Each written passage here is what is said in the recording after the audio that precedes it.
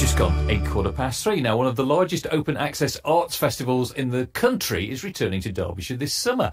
The Buxton Fringe Festival already has more than 60 acts sign up. And I spoke to the chair of the festival, Keith Savage, earlier to find out what else was going off. Here we are, coming towards the end of the second early bird deadline, and you've got a hit on your hands again, haven't you? Well, we hope so. Even though we've been open for entries for 3.5 months now, we've probably only got about half, or less than half of the final programme in yet, despite our efforts to encourage people to enter early. Many people make decisions fairly late on, so we've still got a bit to come. But yes, there's a lot of exciting stuff already, and one of the things that we're quite most excited about, I guess, is that the number of venues beyond and outside of Buxton that we have this year. So whilst it's called the Buxton Festival Fringe, we've got shows dotted around towns and villages, and this week the Cat and Fiddle pub up on the road to Macclesfield has opened up as a fringe venue, so that will be quite exciting to have things going on there. Does this mean you've got to get on your bike then during the festival? I'm not going to dwell on bad news. You won't catch me on a bike. I'll leave that to other people.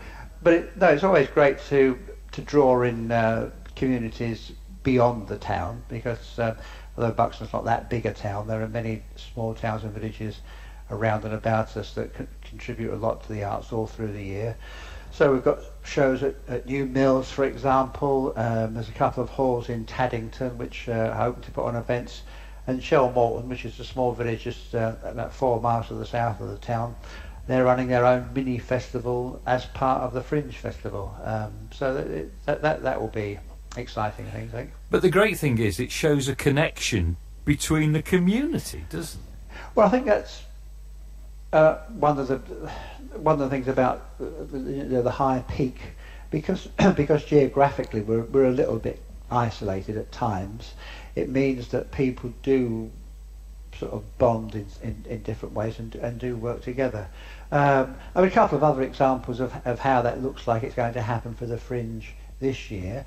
We had a young student she's actually based in Ashbourne, but she's come to us and says she'd like to be our photographer in residence for the duration of the Fringe, which we've never had that before. We had people that have been very kind and taken photographs at different specialist events and so on. But Lily, she hopes to be with us for most of the 19 days, getting into venues to get behind the scenes to some extent and get a much fuller record of what goes on. So that works for both of us. It works for the Fringe because we get that record of what we're doing, and it also means that for young people they get a chance to do some work experience, and when they apply for university, when they apply for jobs, they can produce evidence of how they've worked for a major arts festival and what they've contributed. So it's an example, I guess, of how we can share our experience and work with other people, yes. She's the one that's going to get fit then during the festival, isn't she? Well, especially if she's cycling up to the Cat and Fiddle every day.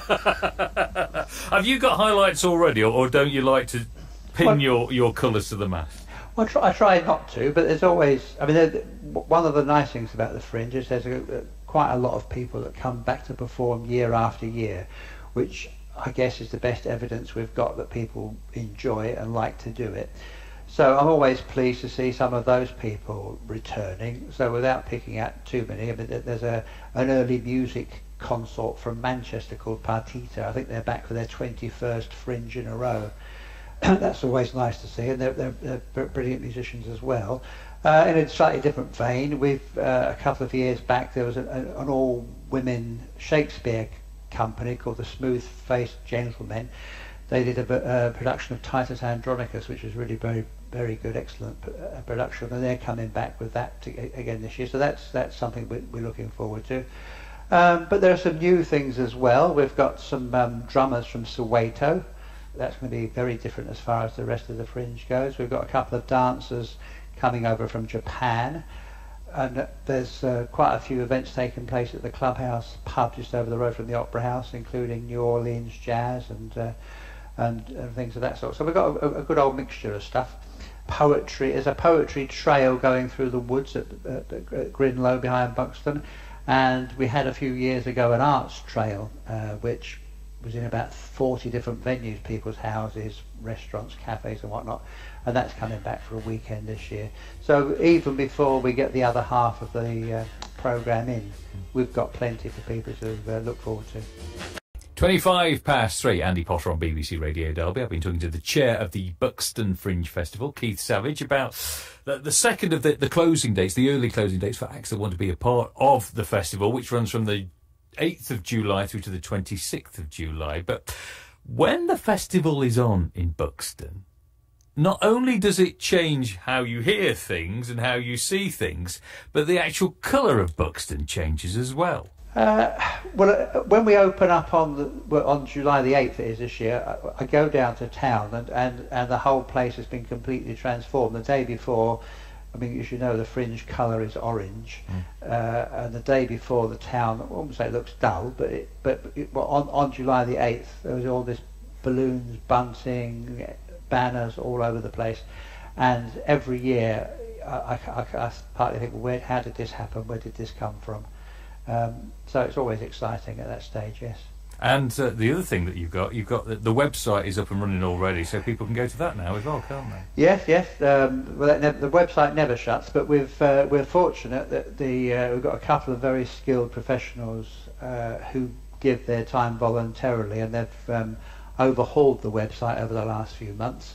We hope it's now easier to use. I spent an hour or so going through the website the other day just trying to make sure everything looks as though it worked, and I'm pleased to say that it does all work, but there's a huge quantity of information on there about current events, previous events.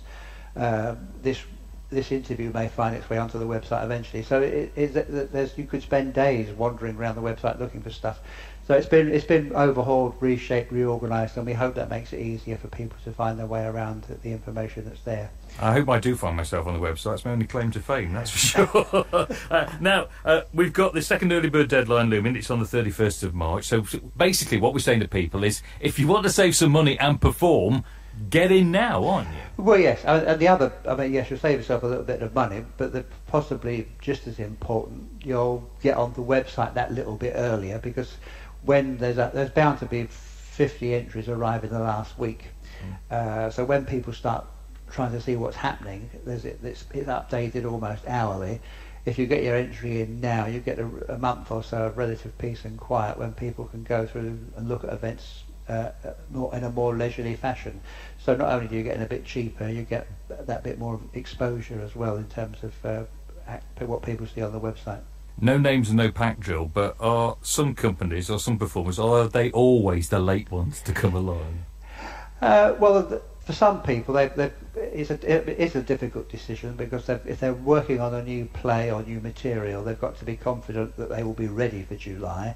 And sometimes it just becomes evident that either they haven't got enough rehearsal time, if they're trying to raise funding to get to pay for their costs, accommodation and travel and so on. It just sometimes happens that people have to make their decision late on when they know that they can do it, because no one wants to enter and then find they have to cancel.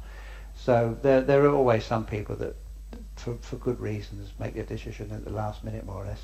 And I know this is a creative environment, but what does it bring to Buxton financially? This is huge for Buxton, isn't it? We try to quantify the value to the town, and it's always difficult to do. I mean, the Fringe on its own is probably worth over £300,000 to the local economy over a period of a couple of weeks, 3 weeks, and because most of that money is spent in local hotels, local restaurants, clubs and pubs and so on, that money stays for a bit longer in the local economy and gets recycled, I guess. So there's a sort of multiplier effect there. So in terms of the impact on the town economy and the towns and villages around about, it's probably worth over £500,000, which is okay for a city like Derby. That doesn't sound like very much, but for a town like Buxton, that's not insignificant. And for somebody who's the chair of the festival, you ever performed in the festival yourself? Not what you'd call perform, I don't think. The closest I got, I think, last year was The previous year, Buxton had been nominated for a Great Town Award, and one of the things we got for that was a poem by the Barnsley poet Ian Macmillan.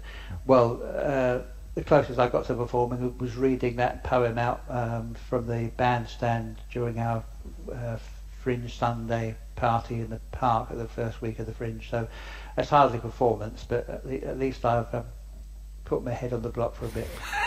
We'll have to work something out that you can do and make sure you're a part of it this year. I can't do very much, Andy, which is why I do other stuff. Listen, as always, it's great talking to you. Give me the address of that website again. buxtonfringe.org.uk. All the details are in there, and of course we will speak to you again just before it launches. All right. I look forward to that. Many thanks.